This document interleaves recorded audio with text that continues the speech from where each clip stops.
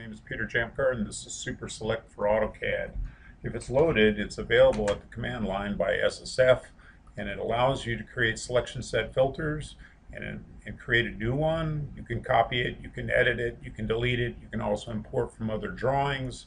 In this particular case, we'll look at editing. You can see I have five different settings.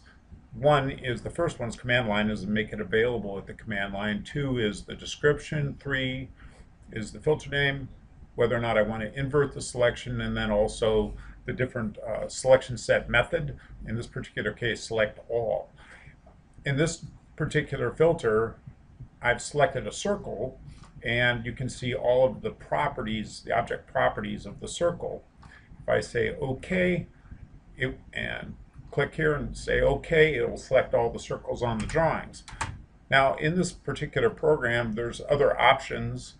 In the case of a area, I can have all of these, or a number. I can have all these different tests. If I have a string, like the circle, I can have these values, these options. And in the case of a list, I can have all of these options, and car, catter, and catter have to do with the three different values inside the list.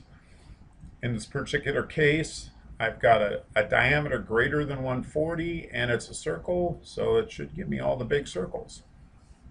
Okay, now to create a new selection set filter, I can come down and click on New, and select something on the drawing. Let's just pick one of these cones, and let's call it cone heads.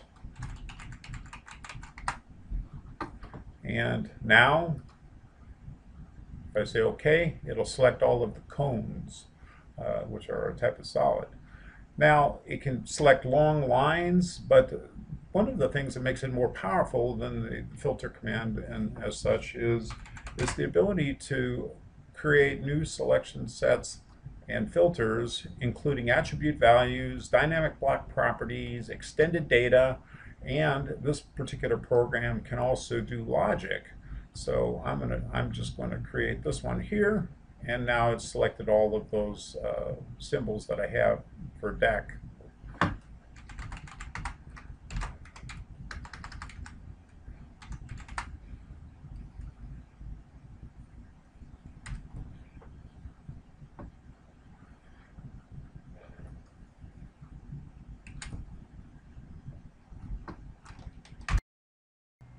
One demonstration of a new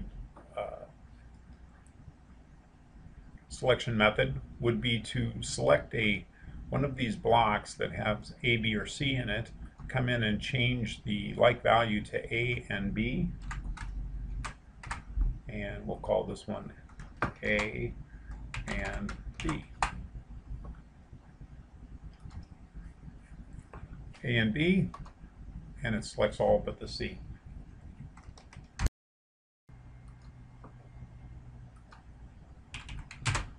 I wanted to create a new selection set filter that allowed me to demonstrate the logic, and this one I'm just going to call it Fred and Greg.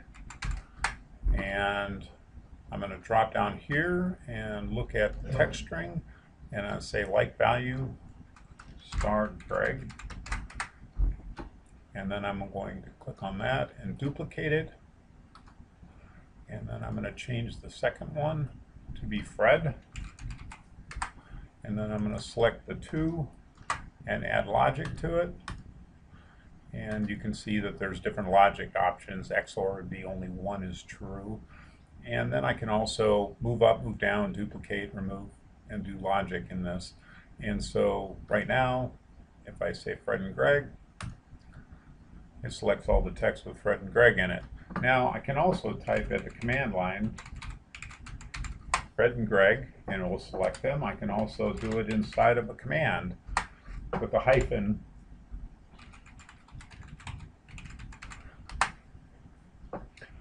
Five minutes is a very short period of time to show all the different features of this program, but thanks for watching.